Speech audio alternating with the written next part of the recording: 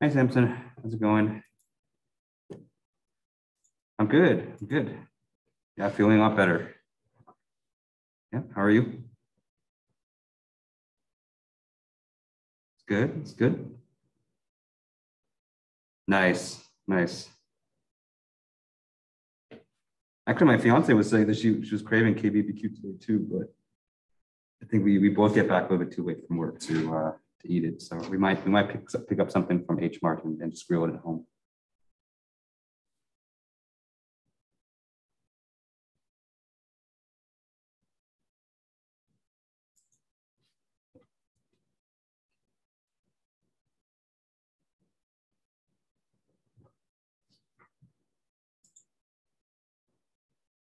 We usually get the cheaper ones, honestly. Like we get the thin pork belly. We like that one a lot. We like the brisket, of course. Beef belly. Yeah, just the usual.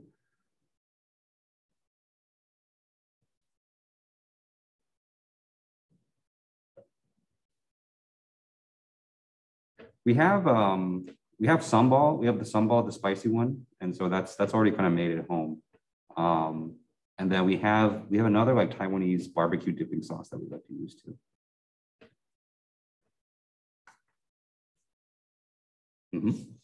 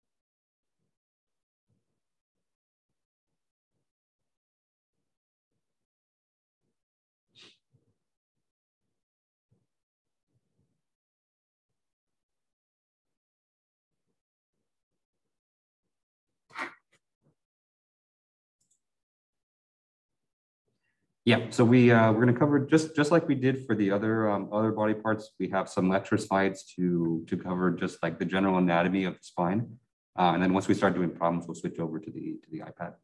Yeah.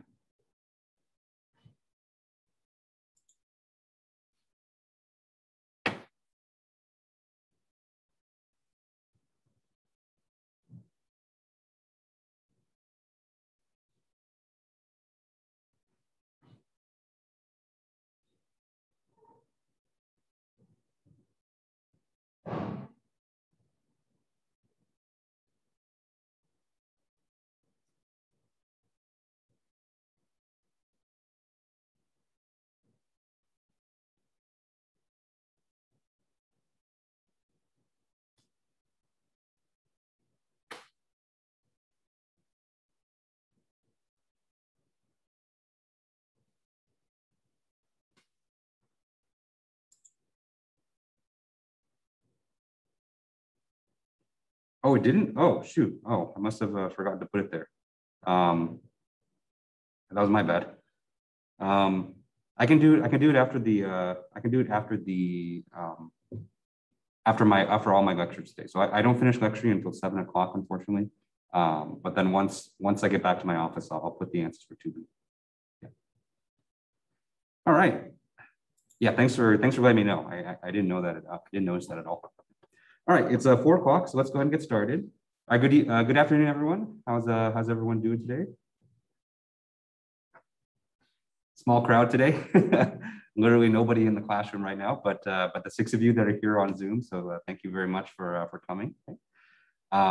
You know, I've always imagined that this situation might happen at least once. You know, while I'm working here. You know, just you know, maybe one or a couple people just come to the lecture. But, you know, that's no reason to not give my all for this too. So, so thank you guys for coming. And you know, but I imagine, you know, this time's probably a really busy time for everyone. So, you know, hopefully everyone's hanging in there. Hopefully everyone's staying healthy and, you know, taking care of yourselves. Okay, so the plan for today is we're going to start a new set of lecture notes on spinal biomechanics. Okay, and so we finished with the upper extremity, we finished with the lower extremity, and now we're going to move on to the last, I would say, major mechanical part of your body, which is your spine. Okay, and so we'll talk about we'll start off with some lecture slides, just talking about just the general anatomy, general characteristics, what are the muscles and the joints look like in the spine. And then we'll move on to do some static analysis calculations, okay? All right, homework 4 is due tonight at 11:59 p.m. Someone pointed out before the class that I didn't put solutions for problem 2B, and so that was my bad. And so when I get back up to my office, I will look up my solutions for that and then post that on Canvas, so you can check your answers, okay? I posted homework 5, and so homework 5 is the next homework assignment, which is going to be about lower extremity biomechanics and spinal biomechanics, right? And so that's available for you to look at on Canvas right now, and that's going to be due in 2 weeks, okay? And in terms of structure, it's very similar to homework 4 in that there's going to be a short answer portion. There's going to be a question where you do some static analysis, and then the last question, just like the last one, is going to be a research type question. And so I'm going to ask you to look into the literature to answer one of 2 either research questions. Okay? All right, other announcements I have to make. This week I was really busy just preparing new assignments for all my classes, but next week I think I'll have some time and I'll be writing up the final project for this class, okay? And so I want to make sure I get you the final project, you know, by next week so that you can start thinking about it. And right now, my plan for the final project is for it to be kind of like a bigger version of the research questions that you've been doing, okay? Because the thing with biomechanics and, you know, and this class is kind of really unfortunately placed because it's you know, I'm teaching it as a technical elective and there's really nothing beyond this. And so, you know, for a lot of you, I know this is kind of your one-stop shop for any kind of biomechanics that you have, you know, in your whole educational career. Whereas in a lot of other places, and kind of what I've based this class around, this is kind of the first biomechanics class in a series through which you kind of learn a lot of applications and a lot of specialized topics. And so, and you know, and I feel bad because I know a lot of you are really interested in a lot of really specialized topics too. So things like prostheses, things like sports biomechanics, even things like animal locomotion, right? So how animals you know, use their limbs to move. A lot of these are really specialized topics that, you know, we just don't really have time to cover in this class, you know, because we kind of have to build, we've basically had to build up everything from scratch. You know, we started with just really basic anatomy, bones, muscles, you know, joints, and finally we're doing some calculations here. And so for the final project, you know, I'm going to have you either pair up, so either with working with one other person or 2 other people, and I want you to look into one of those really specialized topics, and I want you to prepare a report. Very similar to the homework reports that you've been doing, but you know, much longer, of course, and requiring a lot more sources. And I want you to prepare a presentation as well, so that you can present what you found to the class, so that everyone can learn about those topics as well. Okay. All right. Question. So will I make more detailed classes related to biomechanics? I'm not sure, and so you know. A lot of beyond of what's covered in this class, like very specialized, like human motion. I would say that's actually a little bit outside my expertise, and so I don't know if I'm really qualified to teach those classes, at least not now. I'd probably have to spend a lot of time studying it. There is another specialized biomechanics class that I've made called EGME 442, but that strictly has to do with blood flow. Okay, and so if you're interested in the biomechanics of blood flow, then you can take that class. But as of this time, I don't know if it's going to be offered next semester. So I requested that be offered. I requested that be offered next semester, but it's it's up to the department. Yeah, I know. Yeah, I know a lot of people are really interested in biomechanics stuff. That's why I kind of made this class, and I made the cardiovascular class too. And so, hopefully these classes become kind of a regular staple in the department, so that more people can take it. Yeah. So every group is going to have a different topic, and so I don't want two groups doing the same topic, but I'm going to let you guys choose your topics as well. Okay. And so I'm gonna put together a list of topics. And the way I'm going to have it, the way I'm going to do it is I'm going to have, after you guys form your groups, you guys can email me with your preference for the topics, and I'll try to make it so that everyone gets at least their top pick, or at least one of their two top picks. Okay. And so look forward to that probably next week. Okay. So I already have kind of a good list of like about 9 or 10 topics in my head. I just need to kind of write it down and kind of describe it and kind of lay out kind of the all of the all the requirements for the project as well. Okay, so you can look forward to the specs and for the topic list coming next week. Okay, but just to give you a preview, so some of the things I'm thinking of are things like prostheses, things like rehabilitative motion, medicine, animal biomechanics, right? And among animals, we can have different groups in there too. So we can do like four-legged animals. We can have even flight. We can have swimming fish. There's a lot of things you can do in there too. We can do assistive devices, so things like exoskeletons, things like wheelchair design. Okay, and so there's a lot of human-centered design, right? And so designing any kind of device that interfaces with humans. And so that's just to kind of give you just kind of a sneak preview of some of the topics that I have going. But I'll give you the full list, with details and everything for next week. Yeah. All right. So are there any other questions before we get started for today? Okay. All right. So let's go ahead and start talking about the spine, right? Yeah. Okay. So general characteristics, right? And so the spine, and so kind of just to kind of place this in context, we've moved from the upper extremity, which we said is not relatively not very strong, because your upper extremity doesn't bear any weight, but you do have a lot of range of motion and a lot of fine control over your upper extremity because of all the fine motions that you have to do with your hands. Okay? From there, we move to the lower extremity, where the lower extremity obviously has to do a lot more weight bearing because it's at the bottom of your body. But even your lower extremity it still has a decent range of motion as well, because it's responsible for moving yourself forward, right? And so if you kind of have a lever of like range of motion versus strength, right? So upper extremity had much higher range of motion, low strength. Lower extremity had a balance of kind of strength and range of motion. The spine is kind of on the other end of the spectrum, right? So the spine, you can't really move your spine all that much, but it's a really important part of your body for bearing weight and keeping balance in your body. Okay, and so probably the three most important characteristics that I want you to know about the spine is that it's the major load-bearing structure. Okay, and so in fact it's the one that connects your upper extremity to your lower one. Okay, and so a lot of the stress is actually placed on your lower back. Okay. And the other important part of the spine, which we're not going to cover all too much in this class, but inside your spinal column is your spinal cord, right? And that's the main nerve that kind of connects to all of your body. Okay, and so you probably heard of cases where people injured their spine and they hurt their spinal cord, and then they're suddenly paralyzed from the waist down, right? And so that spinal cord is something that's really important to protect. And that's kind of what the spine is responsible for doing. Okay. All right. And so a lot of the load bearing that the spine does is done by the lumbar spine, which is the spine in the lower part, okay? And so it's already circled here, but let me go ahead and circle it again, okay? So this area right here is the lumbar spine. And it's going to be the subject of a lot of what we're going to talk about today, especially in terms of the calculations that we'll do, okay? And the muscles that comprise the spine are often what's called your core muscles, right? And so those are things like your abdominal muscles, like your back muscles, your lateral muscles, like your obliques, right?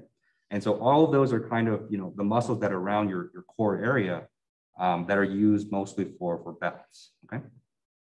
And they actually do enable motion in all three planes. And so, you can kind of use your spine and go forward and back, you can go left to right, and you can go like all around, right? And if you're more skilled than me, you can even do a hula hoop, right? And so all of that has to do with your core muscles. Right? All right. And so in terms of structure, and we'll go over this on the next slide, but the spine itself is actually divided into 5 different sections, right? And the way you can kind of look at the sections is whenever the spine changes curvature, then you're moving on to a different section, right? And so if you look at kind of this top area, let me change to red actually. And so if you look at this top area, it kind of bends backwards like this, right? And so this right here is your cervical spine, okay? Then you move on to the second area, and the second area kind of bends, the inside of the curve is towards your front. And so this right here is your thoracic spine, okay? Then you enter the kind of the biggest part of your spine, which again bends backwards. And so this part right here is your lumbar spine. And then you kind of have your pelvic bone and your tailbone, which are technically part of your spine too, right? And so you have the sacrum, which is this small guy right here, which again kind of curves towards the front, okay? And then it's a little bit hard to see here. It's probably better to see in this image right here. But this small little end right here, which is your tailbone, it doesn't really change curvature, but it kind of starts to do that. This is known as your coccyx, okay? And so those are the 5 main regions of the spine. But again, what we're going to be focusing on mostly is the lumbar spine. Okay. All right. Any questions? Yeah. I was wondering where on the spine are most vulnerable to injuries? Yeah, no, it's a great question. So the question was, what part of your spine is most vulnerable to injuries? So in terms of frequency, the amount of the most frequently injured spine is probably your lumbar spine.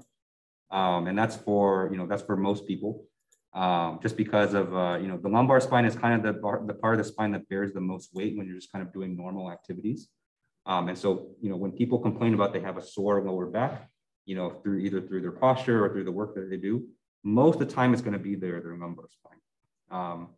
But with that said, because the lumbar spine bears the most weight, they are the sturdiest parts of the spine. And so you'll see the lumbar spinal vertebrae are actually pretty big.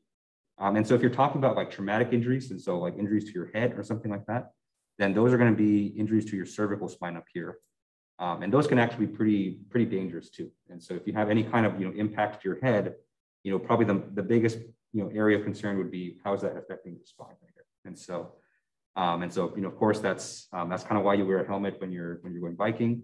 But also some things like if you are in a car crash, and if you've ever been rear-ended before, you know that your head kind of whips back really quickly.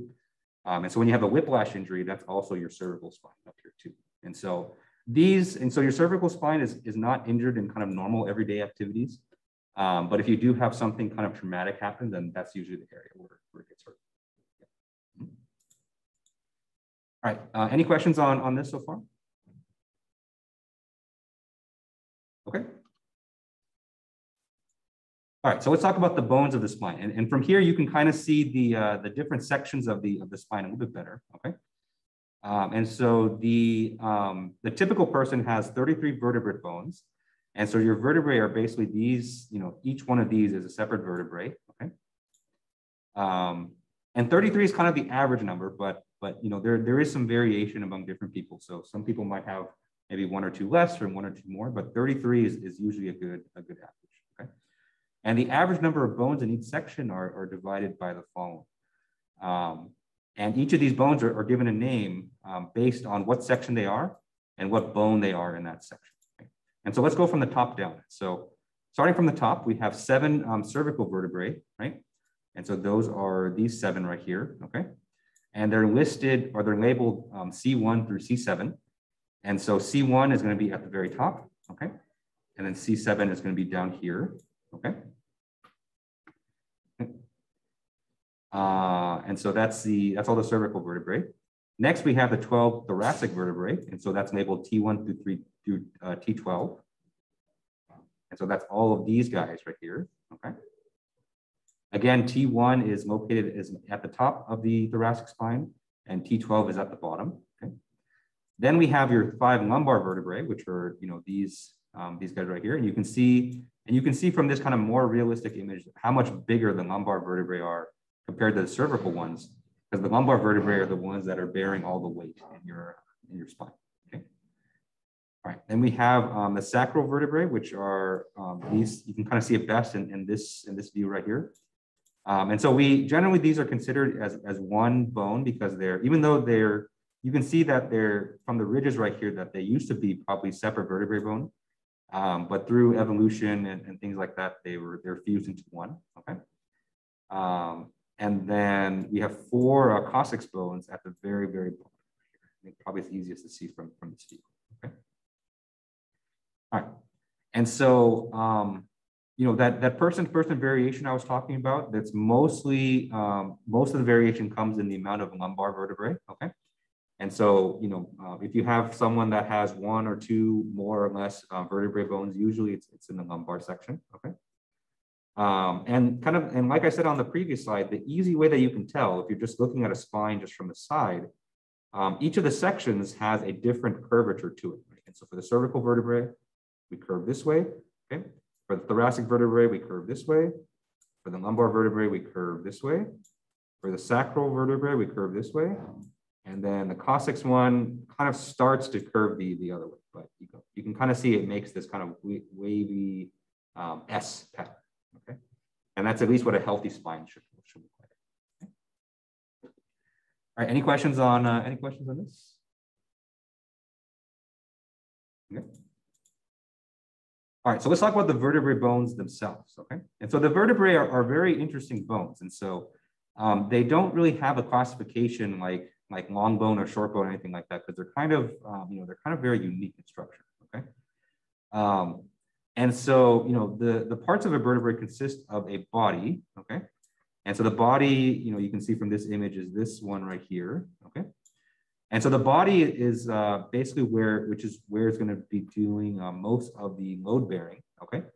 And so the body is kind of this very thick part of the vertebrae because that's where most of the load is going to happen. So that part needs to be strong, okay? Next, we have the hollow ring. And so the hollow ring you kind of see in this part right here. And so that's basically where the spinal cord will go through, right? And then it also has all of these, what I call appendages. So these appendages are kind of, you know, extra parts of the bone that kind of come off of it, okay? All right. And so this is what a typical vertebrae looks like, but the C1 and C2 bones, which are the top 2 cervical vertebrae, they have a slightly different shape because they have to connect to the skull, right? And so your spinal column is going to connect to your skull, and your C1 and C2 have to have special shapes in order to do that. Okay. And you know, just like I mentioned before, so as you go down the spinal column, the vertebrae will get larger and larger with size, just due to the fact that, you know, all the lower vertebrae in your lumbar spine have to support all of the weight above it, right? And so that includes not only all of the vertebrae bones above it, but also all the weight from your upper body as well. Okay. And it gets kind of thickest in the lumbar vertebrae. Okay.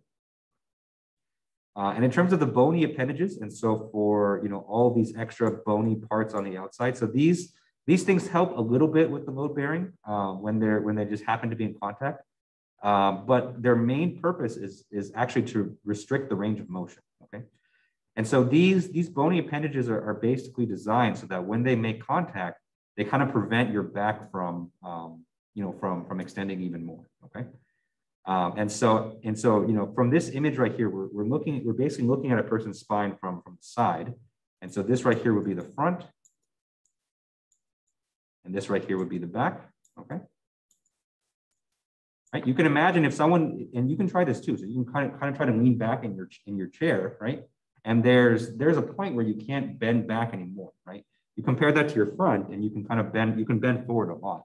And the main thing that kind of prevents you from bending back even further is the fact that on the back side of your vertebrae, you have all of these bony appendages. And as you bend back and back more, then these start to kind of rotate into each other, and they start to make contact. And so once they start to make contact, then they prevent any more kind of rotation in that area. Okay. And so that's really important because you know, this kind of helps keep your spine in a good position, and it kind of helps with your posture to make sure that you're not leaning back too much. Okay. All right. Any questions on this? Okay. Okay. So now let's talk about intervertebral discs. Okay. And so in between all your vertebrae, you have kind of this little cushion called a disc. Okay. And so if you want to look at kind of a cross section of the disc, it kind of looks like this. Okay.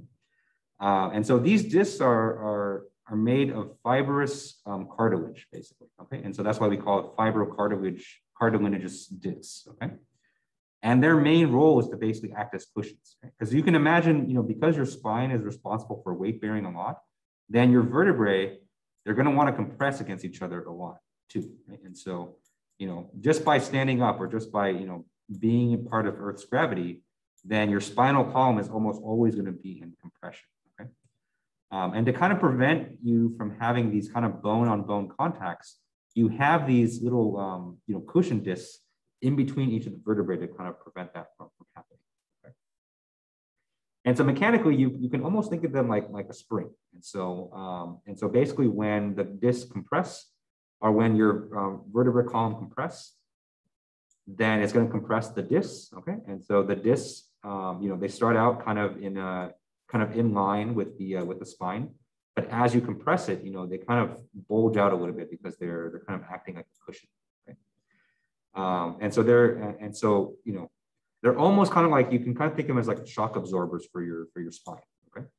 And so whenever you compress or you have kind of impact forces, then then your discs are there to kind of prevent any bad things from happening. Okay. But because they're made of, you know, of an elastic material, you know, they're also going to apply a reaction force, which kind of pushes your vertebrae back apart. Okay. And so they're very much like any kind of soft tissue that we've been looking at the body. So like the muscles and the tendons, except they're mostly going to be in compression rather than tension. Okay. All right. And so injury to these discs is fairly common, especially for older people, although it can happen to young people quite a bit too. Okay. And so what can happen is that if the discs are compressed so much, right? And so let's say that, you know, you had something happen where, you know, you put a huge compressive force on the vertebrae, right? Then what can happen is that the disc can kind of bulge out to one side. Okay. Right. And so you have kind of the disc kind of bulging out. Or even worse, you know, and I drew it on the wrong side, you know, the disc might actually bulge out on the other side. Okay. And remember, on the other side right here, you have your spinal cord, right? And so if your disc actually bulges out and actually starts to pinch onto the spinal cord, this could be really, really painful. Okay. And when this happens, this is known, better known as a hernia. Okay. Okay. And so you might have heard the term herniated discs or slipped discs, right? And so those all involve some kind of injury to the disc. Okay. And so one version of a hernia is the disc is basically squished so much that it bulges out, or it can even slip out of the socket, right? And so that's what's called a slip disc. Okay. And so we'll talk about hernias a bit more later because they're, you know, they can be very, very painful, and they can be pretty common as well. Okay. And so, you know, this is usually caused by either severe forces and stresses on the spinal column, or it can be, you know, due to a lot of fatigue as well, right? And so just like any other elastic material, you know, these discs are subject to fatigue. And so if you kind of put them under a lot of stress, you know, a lot, then it's just going to take one little thing to kind of make it bulge out and cause a lot of pain. Okay. All right. Any questions on this? Yeah. For the disc, is there a way to like reinforce it to make it like stronger or something? Mm-hmm. Yeah. No, it's a good question. So the question is there a way to kind of reinforce the disc to make it stronger?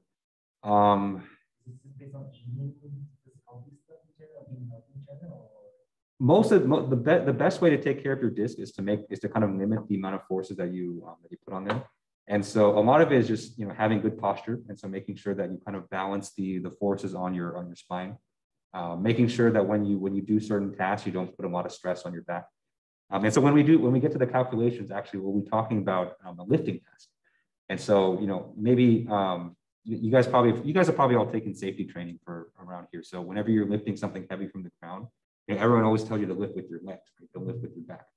And so we'll actually compute, what a difference that makes on the stress that it puts on your spine. Yeah. And so in terms of like devices, in terms of diet, I don't know if there's anything significant that strengthens that. Although a good calcium diet, of course, is good for your bone strength. I think the danger is the danger of putting any kind of device on the spine is that the spinal cord is right there. And so I think any kind of thing you want to implant in there is going to be very risky because you're going to risk getting the spinal cord. Yeah.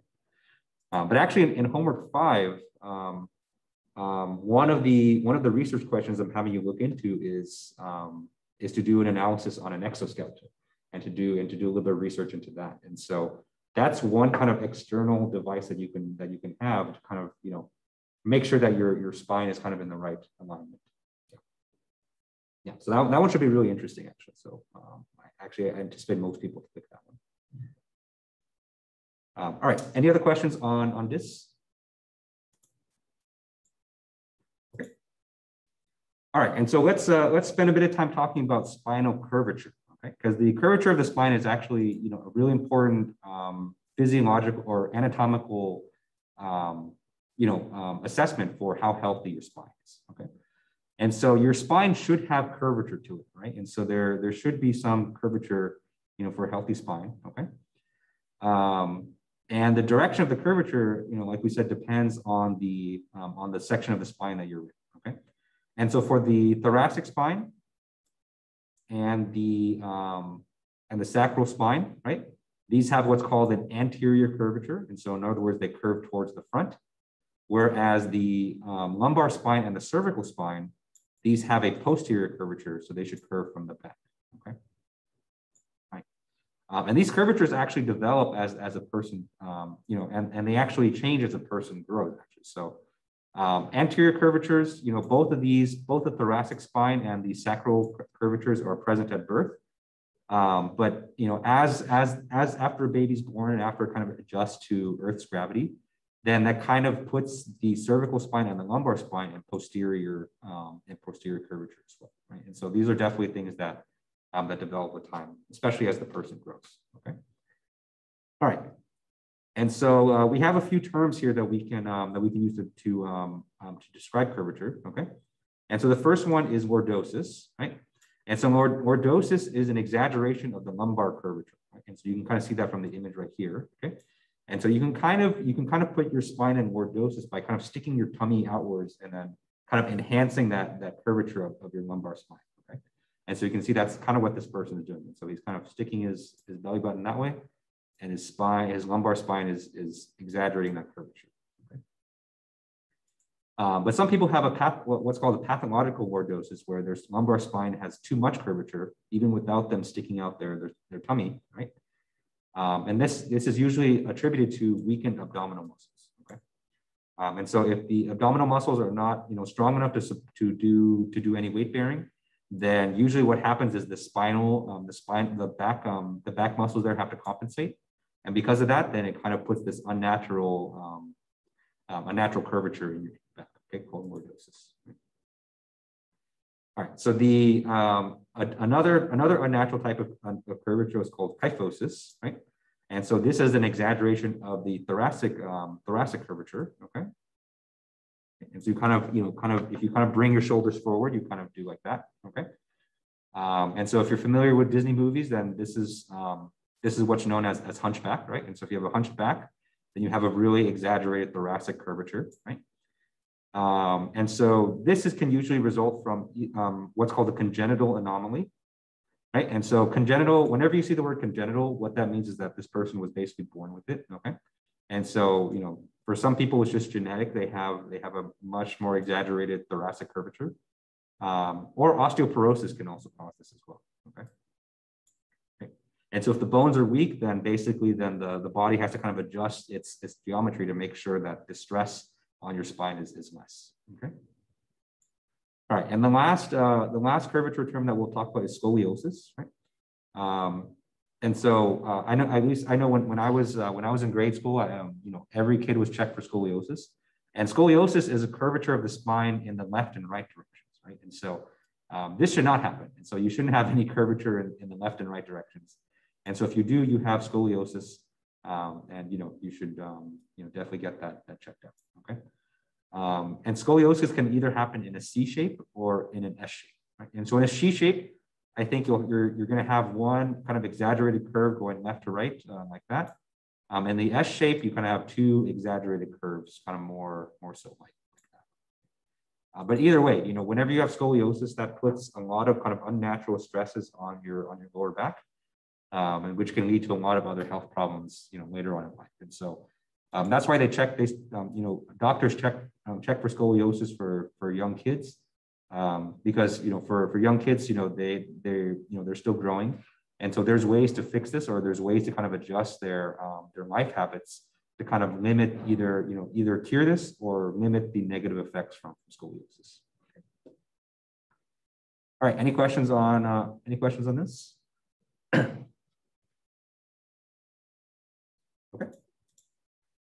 All right, so let's talk about some of the muscles that we're going to be working with. And there's kind of two main ones that we're going to be focusing on, at least in our analysis. Or I should say there's one main one, and that's the spinal erectors. Okay?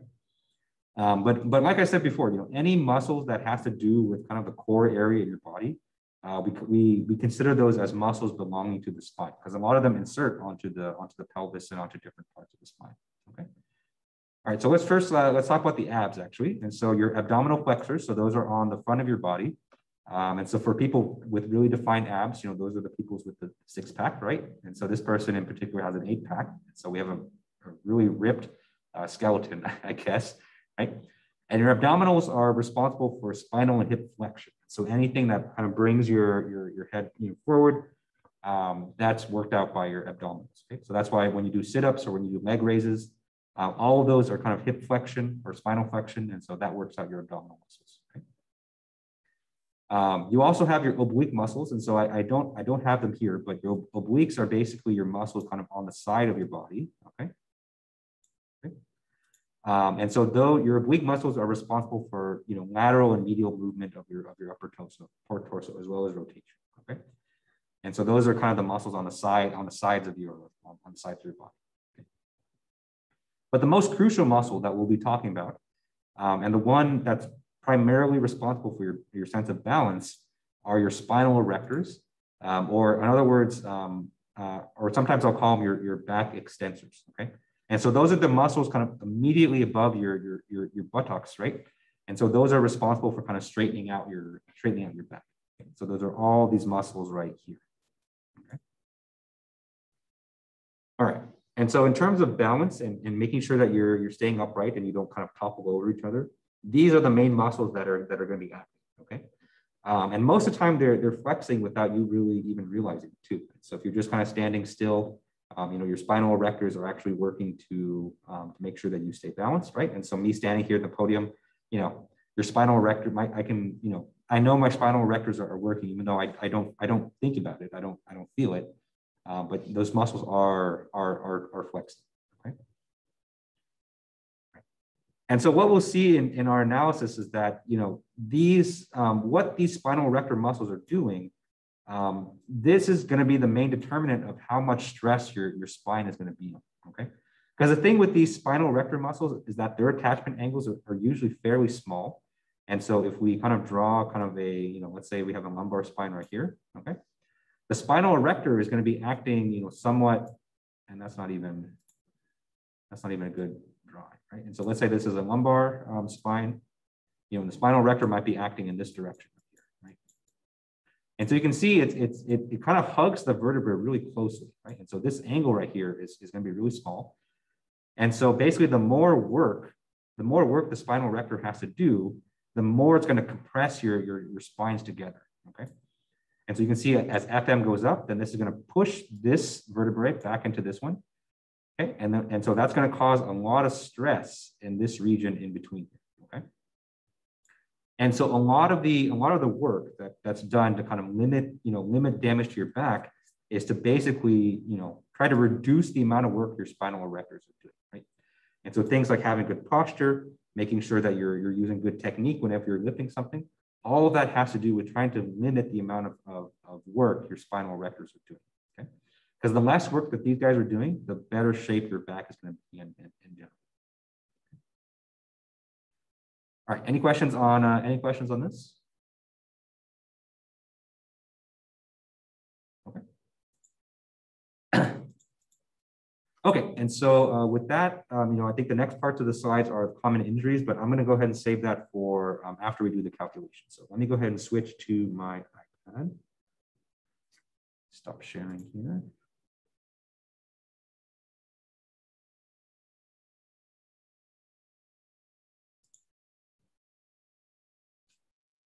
Okay.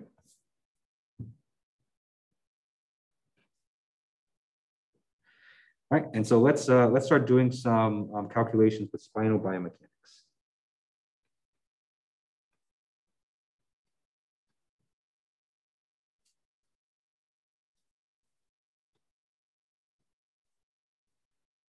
All right. And so, just like we just finished talking about, the spine is an incredibly important part of your body. Okay. But it's actually one of the parts of your body that's subject to probably the most significant forces in the body. Okay.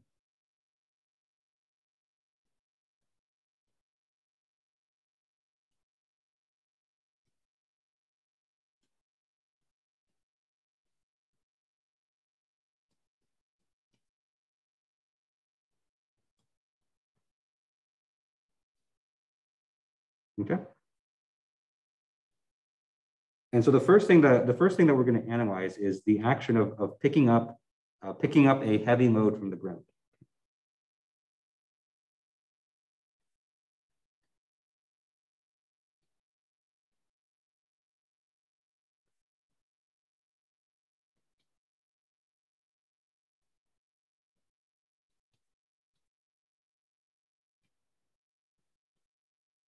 Okay.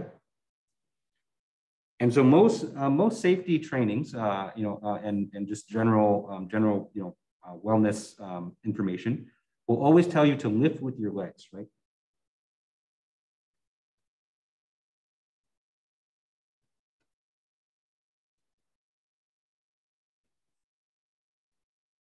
Okay. And so let's say that we have a box that's on the ground like this.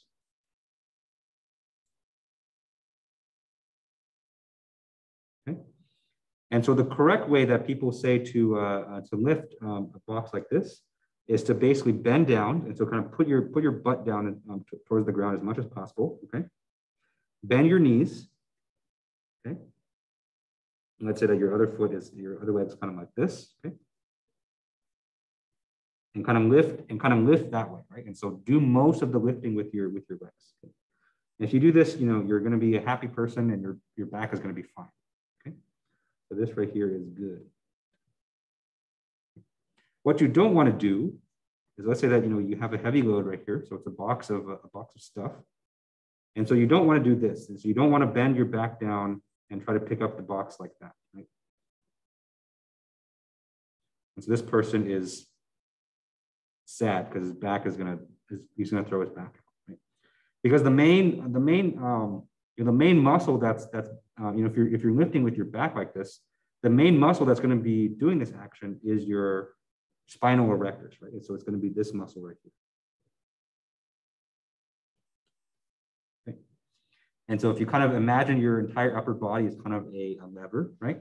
And it's lifting this kind of big heavy load on the bottom right here. Okay. Then in order to rotate your upper body, the only muscle that can actually do that is your back extensors or your spinal erectors down there. Okay. And this is really bad, right? Because what we'll see, and we'll run the calculations for this. So the more force that this FM is doing, then it's going to be pinching your vertebrae down here, a lot. Okay. And that's going to lead to a lot of injuries in your spine. So even dramatically things like a herniated disc, or even fractures or things like that. You see a lot of people doing deadlifts. Ooh, yeah, you definitely, and so deadlifts are actually, I know deadlifts are kind of an exercise where you kind of do this action too. And so, you really want to make sure that you have good posture for those things. Okay. And we'll talk later too that, sometimes, just because of maybe the exercise that you're doing. And so maybe you're doing a deadlift, or maybe just because you're physically constrained where you can't actually bend down and pick up a weight, you're kind of forced to be doing this action. And so, but even when you're doing doing a lifting task, where you're kind of bending over, there's things that you can do with your back to kind of make sure that you don't hurt yourself. And so, for people that are doing deadlifts, I think everyone there kind of understands what you're supposed to do. But we'll talk about that when we get there. But so this right here is generally bad because you're gonna throw out your back like this. All right, and so let's do a static analysis of both of these situations, and let's quantify two things, right?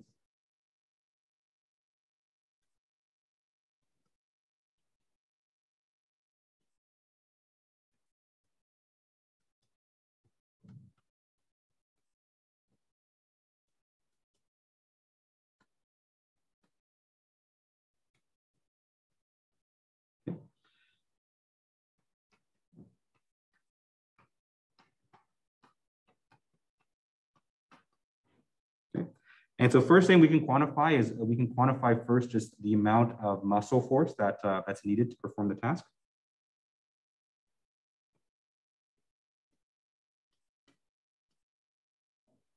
Right, and so that's always kind of the first thing that we can quantify. Okay. And then the second thing that we can quantify is the amount of reaction forces at the joint. And for the spinal biomechanics, this joint reaction force is going to be a lot more important because that's going to tell us how much force is going to be placed on the vertebrae and on the discs. Okay.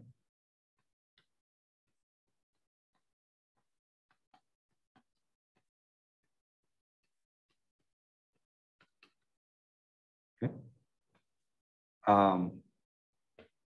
Right. And so, the more reaction forces at the, at your lumbar spine, the more risk the greater risk you are at injury. Okay. All right. Any questions on this? Okay. All right. So let's go ahead and jump into an example. All right. So let's do the bad situation first. And so let's do a situation where someone's lifting something with their back. Okay.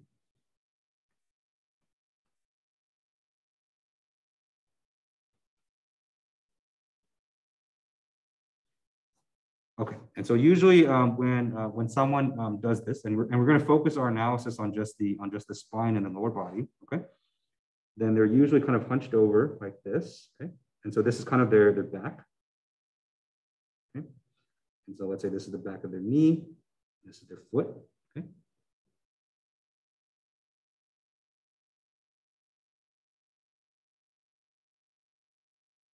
Okay.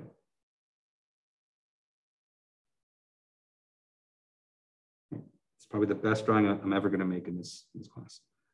All right. And so, in this arrangement here, let's say that we have our spinal erector muscles right here, okay, or our back extensors, and then our lumbar spine is located right here, okay.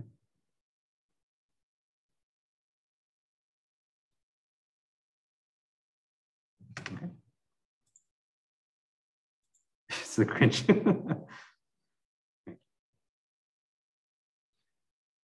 And so the distance here and let's just keep it simple. This distance here, which is the perpendicular distance, we'll call this distance A, okay?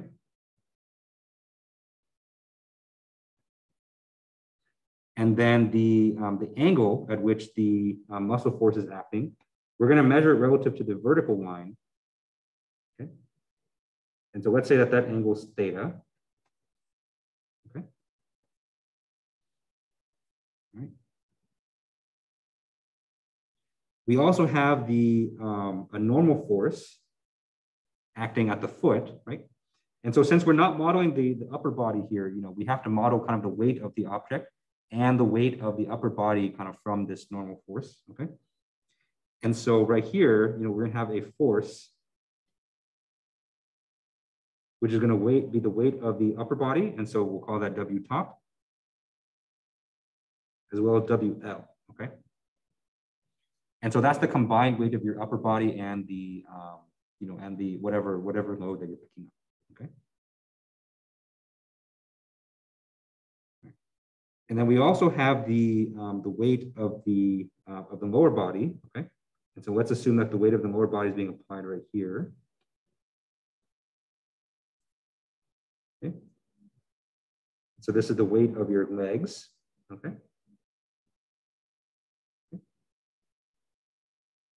And let's say that this is acting with a distance B, okay? And I didn't write this in, but let's say that the red force, this is acting with the distance C. Okay. Okay. And so A, B, and C here are going to be strictly just the the moment arms for each of those forces, right? And so for this one, I'm going to limit the amount of trigonometry that we're going to do, just because I want to kind of get to the results as soon as possible. Okay. All right. Let's see. We have our joint reaction forces. We can't forget that. And so let's say that we have a joint reaction force in JY in this direction, and a joint reaction force JX in the horizontal direction. Okay. And let's go ahead and put in some values for these parameters. Okay. All right, so let's start with A. So let's say that A is equal to 0.02 H. Okay. B is equal to 0.08 H. Okay. C is equal to 0.12 H. Okay. So here H is the height of the person. Okay.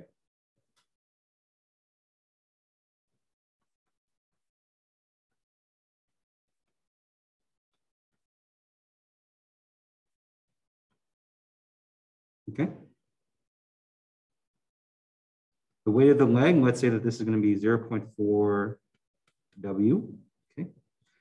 The weight of the top of the person, the weight of the upper body, we'll call this just straight W.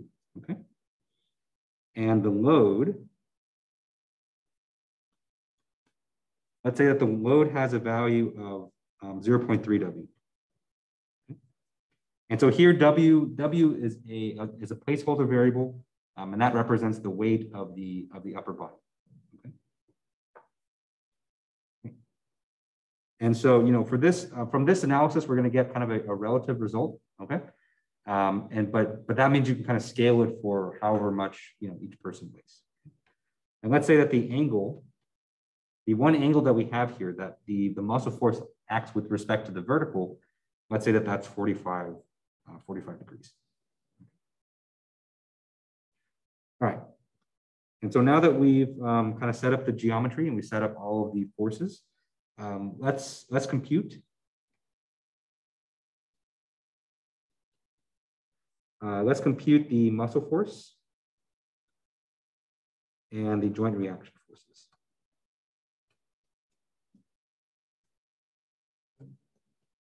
Okay. All right. And so first thing, any questions on the setup for the problem before we go to solve it? Okay. All right, so first thing we're going to do is we're going to sum the moments around the around the spine. Okay, and so we're going to use that to solve for the muscle force. And so basically same thing as we've always done. All right, so the sum of the moments around the joint. Here, since all the distances that we've been given here are are the moment arms already, and so let's just go ahead and multiply all those. And so first thing we're going to have is the FM, okay, FMA, right? And if you look at the direction that FM is going to rotate around the joint, you can see that it's going to place a clockwise moment, right? And so since it's clockwise, that's why we put a negative in front of that. Okay. Next, we have the weight of the leg. Okay.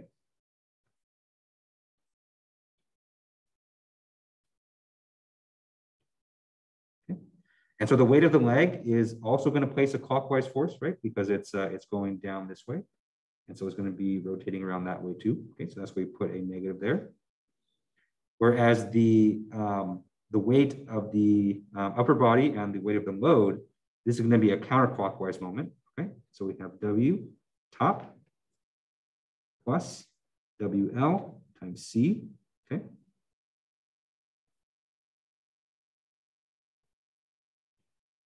And all this is equal to, all of it's equal to 0. Okay. All right.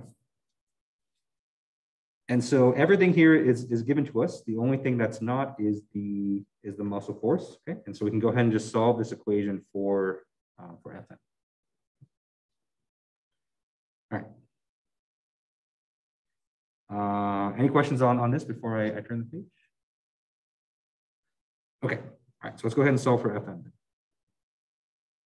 Question, so Fm doesn't have cosine or sine? No, it doesn't, because the A that's here is the perpendicular distance. Right? And so if we look at kind of the distance A right here, and we kind of extend this Fm this way, this A is exactly the shortest distance between the F vector and the joint. And so we don't need any sine or cosine. Okay, and so if we solve for Fm, we get Fm is equal to, we have W top plus WL times C minus W leg times B, all divided by A. Okay.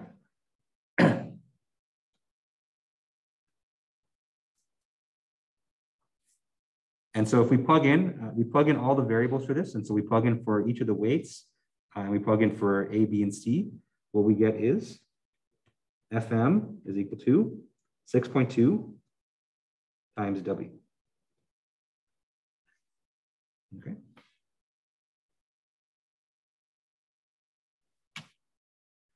Right, and so what this tells us is that under this configuration, then the back extensor muscles has to exert a force that's 6.2 times the torso weight.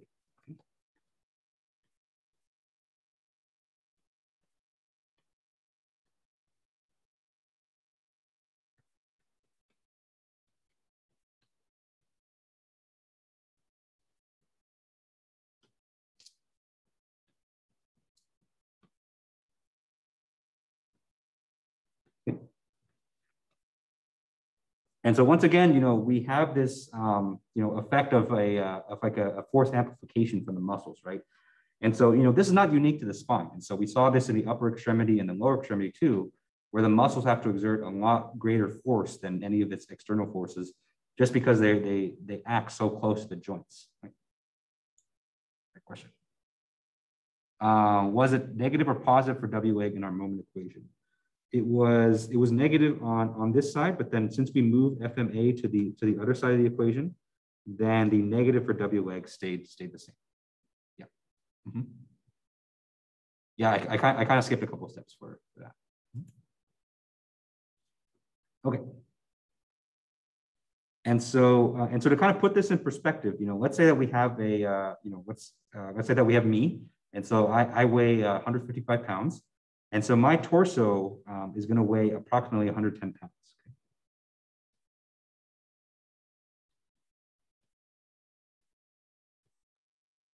Okay.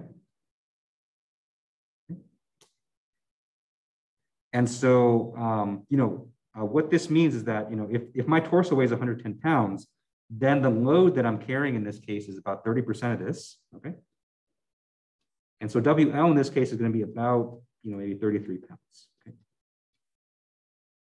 So a decent amount, but not that heavy, okay? And so when I kind of ran the numbers through this, and I kind of modified the numbers to kind of make this work out.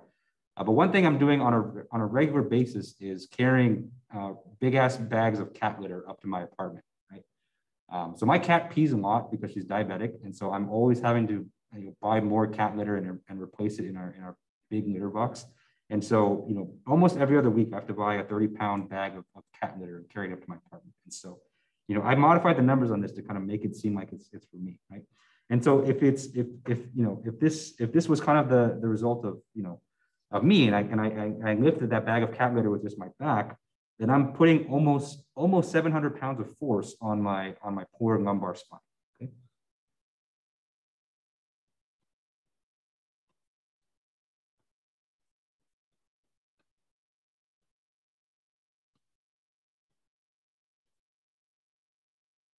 Or I should say, I'm putting 700 pounds of force on my spinal erector muscles, or on my back extensors. Okay. But what we'll see is that it's basically going to be that amount on my lumbar spine as well. Okay. And so that's a lot, right? And so you can kind of imagine how big your vertebrae muscles are. So if you kind of go to your back and kind of use your fingers to kind of measure out, that's a lot of force they're putting on kind of a tiny bone like that. Okay. All right, and so let's go ahead and complete this analysis by computing the joint reaction forces. Okay.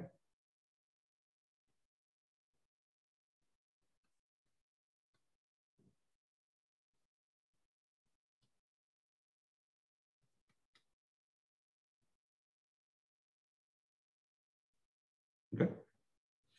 And so, this one's fairly straightforward just because, all of our forces are either vertical, except for the muscle force. Okay. And so if we sum the forces in the x direction, okay, then we have Jx plus Fm sine theta is equal to 0. Okay. Remember, the theta that we have, the way I define theta in this problem is with respect to the vertical. And so to get the horizontal component of Fm, then we take sine of theta, okay? And so if we solve for Jx here, then we get Jx is equal to negative 4.38 W. Okay. We sum up all the forces in the y direction. Okay. We get Jy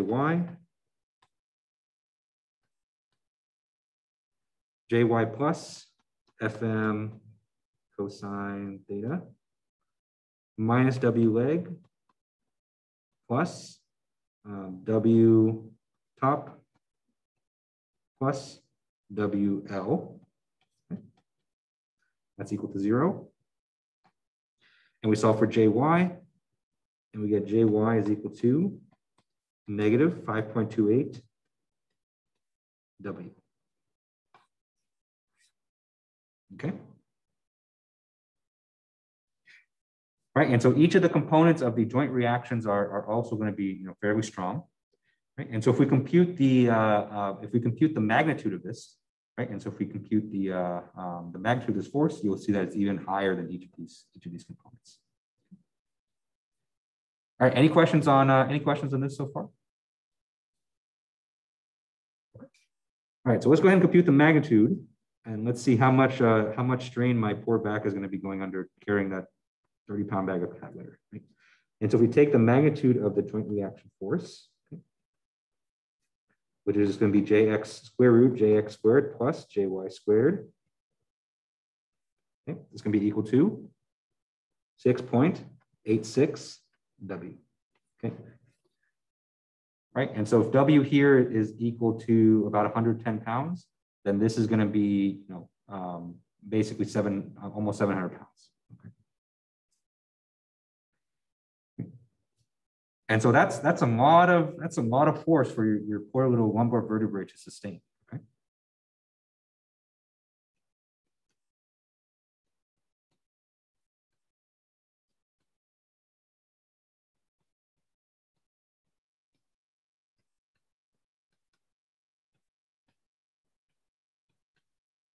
Yeah, 700 pounds is going to be a lot.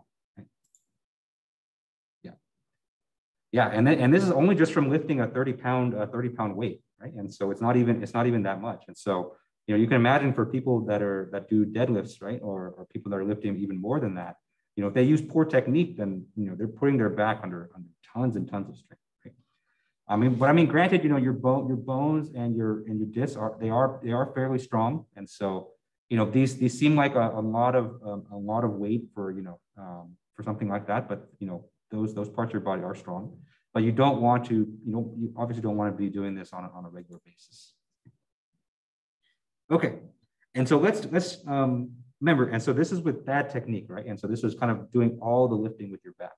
And so let's compare this situation, and let's do the same thing, but with better technique. Okay, so we have a good lifting technique.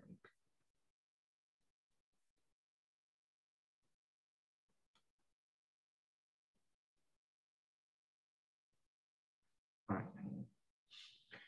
And so, you know, the proper way to kind of lift a load like this is to kind of bend down with your knees and kind of lift with your legs as much as possible. Okay. And what we'll see is that, you know, more so than having your legs, you know, it seems like when you're doing this, you're kind of offloading a lot of that load to your legs. But actually, the most significant change that this is going to do is that it kind of alters the geometry on how your back extensor muscles are working. Okay? And so that's going to be the main thing that kind of helps the most. And so let's say that we have a person that's crouching down.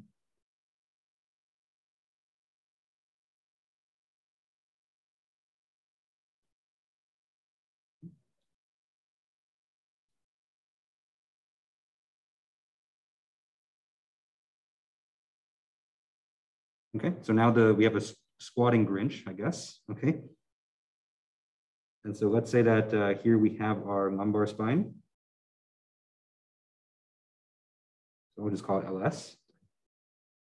Put LS on this side, because we're going to have a lot of other things going on. Okay. All right, and then just like before, we're going to have a muscle force. Okay, but now it's going to be acting a little bit more vertical. Okay. Okay. And then this distance again is going to be A. But A is going to be a little bit different this time because we're kind of straightening our back.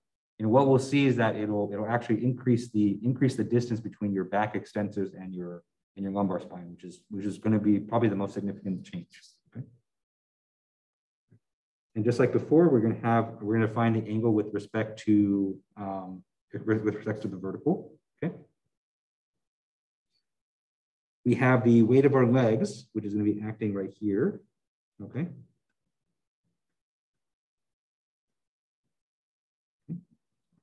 And then this distance right here, we'll call this B, okay?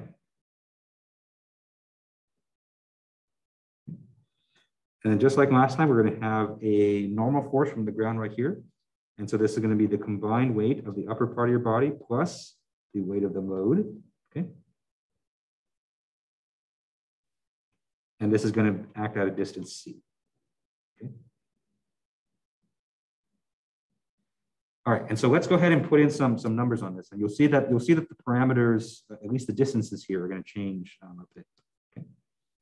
All right, so let's start with A. So A here is going to be 0.03 H. Okay. B is going to be 0.1 H,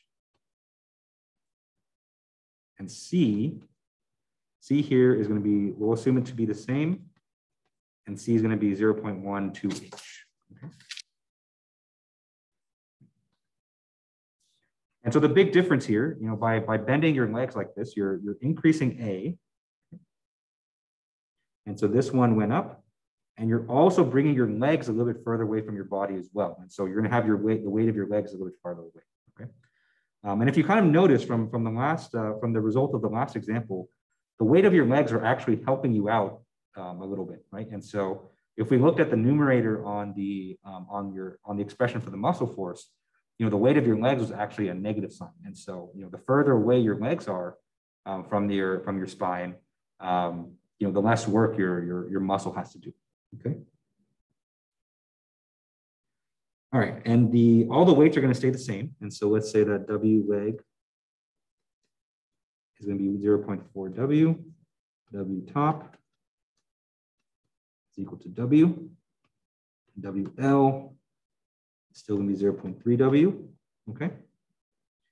And then by crouching down and straightening our back, we've lowered the angle theta. Okay. And so now theta is going to be 20 degrees. All right. Any questions on the setup? Okay. All right. So let's go ahead and just do the same approach that we did last time and solve for the muscle force and the joint reaction forces. So let's first sum all the moments.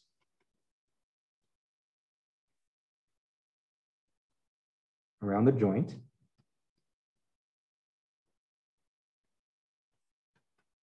Okay. Okay. And so we're going to end up with the same expression we did last time. So we have minus FMA minus W leg B plus W top plus WLC. Okay. All this is equal to 0. We solve for FM. So FM in this case is going to be W top plus WL times C minus W leg times B, all divided by A. Okay. And so we plug in all the numbers for this. The updated parameters. Well, remember the main things that only changed in this one was the values for A and B. Okay. And so if we plug those in, what we get is a muscle force of 3.87 W. Okay. And so we still end up with a fairly high magnitude here, but it's a lot less than before, right? Because from before, what we got for this was 6.2 W, right? And so this is about a reduction of about maybe 45%, okay? And so, just by changing your posture, you almost cut the amount of muscle force in half, right? And so that's really significant. All right. And so, let's also compute the joint reaction forces.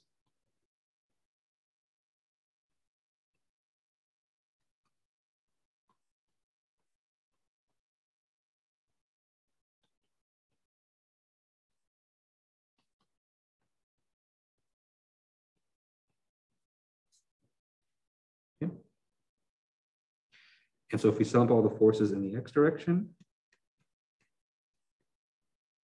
then we get Jx plus FM sine theta equal to 0. Okay. We solve for Jx. Jx is equal to minus 1.32 W. Okay. Let's sum up all the forces in the y direction. We have Jy plus FM cosine theta minus W leg plus W top plus WL is equal to 0. Okay. We solve for Jy, and Jy here is equal to minus 4.54 W.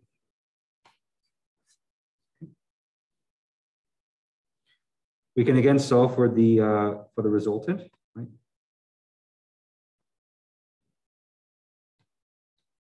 Okay. And so the resultant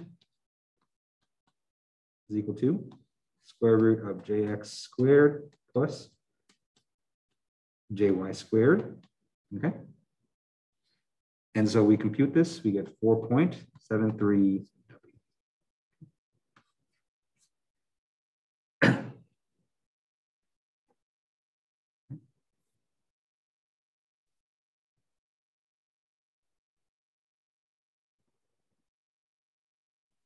Right. And so you can see here that, we still have a pretty significant, stress being applied on the lumbar vertebrae, right? And so that's kind of unavoidable. But, it is a lot less here, right? And so remember, if W here is about, let's say 110 pounds, then we've reduced the load on our back by about, a little bit over 200 pounds, right? A little bit over 220 pounds, okay? And that's a pretty big difference, okay? And so, it might still seem like you're putting a lot of load on your back, but, any reduction that you get on there is really key. All right. Any questions on this? Okay. And so you can see, with the, from this analysis, even though this was, fairly simplified analysis, that, proper technique in doing these things can really make a big difference in how much strain you're putting your body through. Okay. All right. And so let's kind of break down that last couple examples and see what really changed, right? And so the primary differences that we saw between the first technique and the second one was in the fact that, when you bend down, you increase the moment arms for, the key muscles.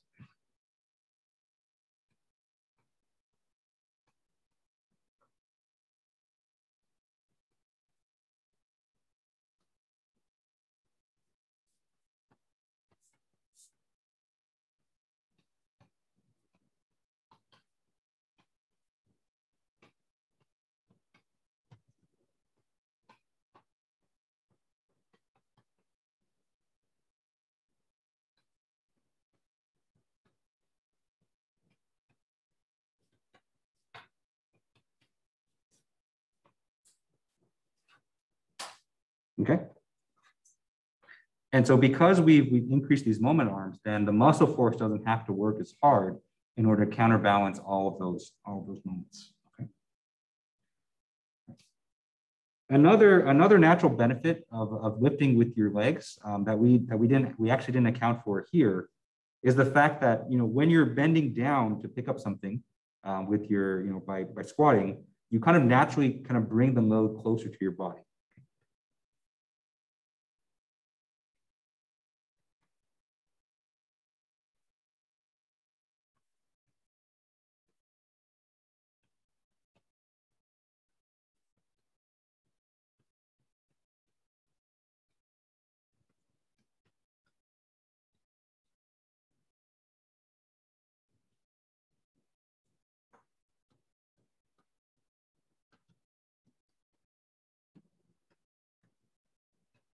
Okay. Because if we compare the two situations, right? And so let's say that we have the case where someone's lifting with their back, right? Just kind of the natural thing, just because our torso has a certain length, is to kind of, engage the load from a distance like this, right? And so here you can see that we have a pretty large distance here. Okay. And so when we, consider the weight of the object like that, okay, then in order to counteract this, then the muscles have to supply a much bigger moment, right? Versus if you bend down to pick something up, right? Okay. Again, just by kind of the natural geometry of your body, you have to get a lot closer to the load before you can lift it. Okay. And so this distance right here is going to be smaller, and so that's going to make it so that the moment that your muscle is exerting is naturally a lot less too. Okay. Okay.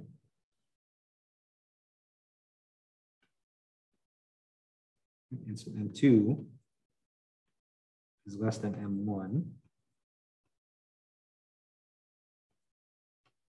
Okay. And so that's going to be a good thing for your muscle, because it's less work that they have to do. All right, quick question. By bending, is it possible that we're exerting more force than patella, leading to injuries there after passing a yield point? It's possible.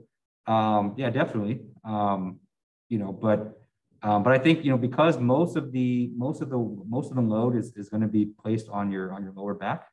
And really, for your legs, they're not really doing all that much. They're kind of just transferring the load. And so your patella is not actually going to be straining all too much in this configuration.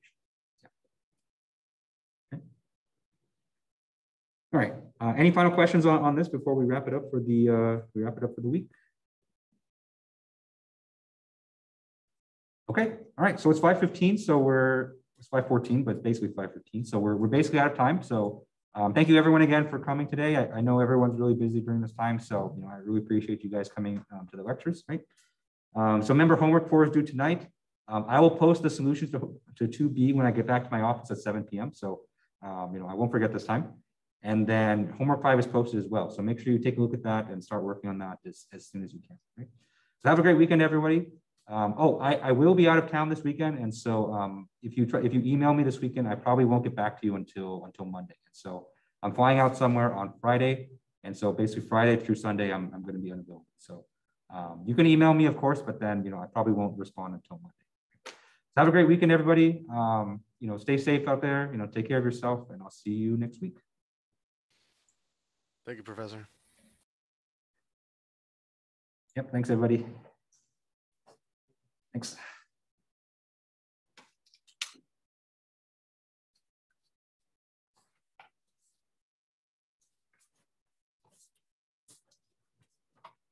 Thanks, Sam.